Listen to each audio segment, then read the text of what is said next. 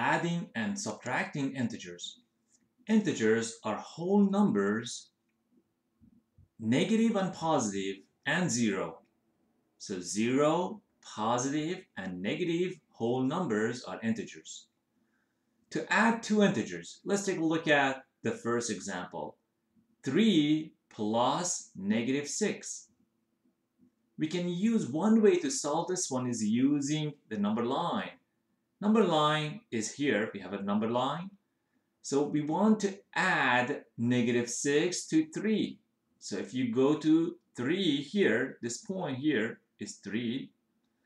And when it says plus negative 6, means that move 6 units to the left. 1, 2, 3, 4, 5, and 6. The answer is negative 3. Negative 3 is the answer.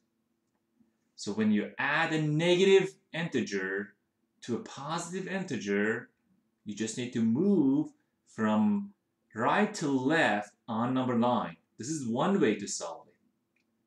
But if you have two integers with different signs, this one is positive 3 and this one is negative 6, just find the difference. The difference of 6 and 3 is 3. And then put the sign of the bigger number. Negative 6 is not bigger than 3, but if you ignore the signs, 6 is bigger than 3. What is the sign of 6? Is negative, so the answer is negative 3. Let's take a look at the next example. Negative 5 plus negative 2.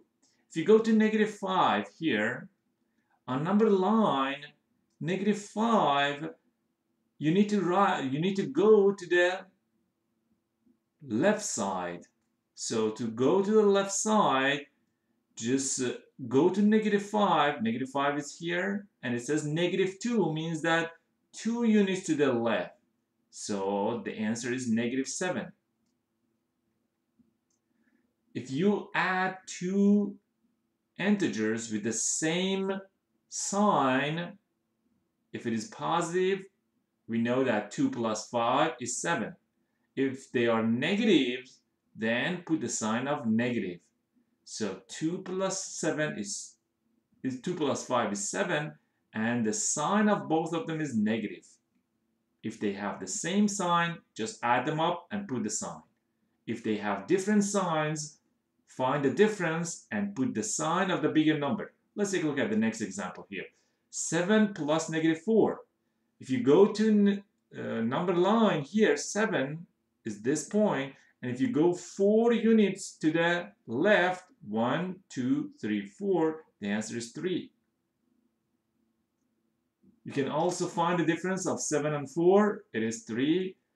The bigger number 7 is positive, so put a positive sign, or you don't need to put positive for positive numbers. We don't write the sign. Let's take a look at the next one. 46 plus negative 15. These two have different signs. 46 is positive and negative 15 is negative. So first find the difference. The difference of 46 and 15 is 31. The bigger number is 46 and it is positive. So it is positive 31. Next one. These two, they have the same sign. So put the sign. Add them up. 12 plus 8 is 20. So the answer is negative 20. 39 plus negative 18. These two have different signs. This one is positive, this one is negative.